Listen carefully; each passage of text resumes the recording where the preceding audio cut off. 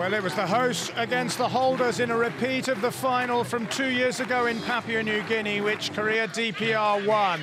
But France took first blood in this one. A handball in the area by Ripom Hyang from Sandy Baltimore's cross on 29 minutes gave them the perfect opportunity to take the lead.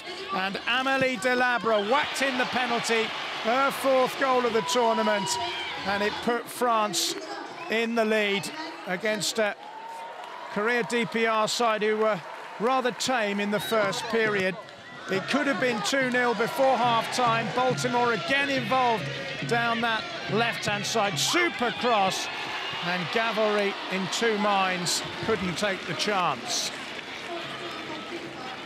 Really good cross. Gavory should maybe have shot first time, but delayed. The Korea DPR, defending their title, were more ambitious in the second half.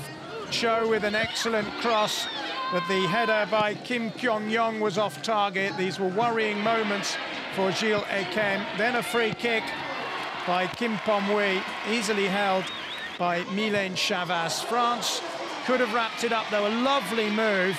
Katoto delaying her cutback.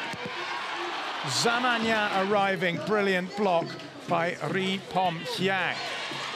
And then another enterprising piece of play by the French. The ball found its way through to Emeline Laurent, and Baltimore maybe should have made it 2-0 and wrapped it all up.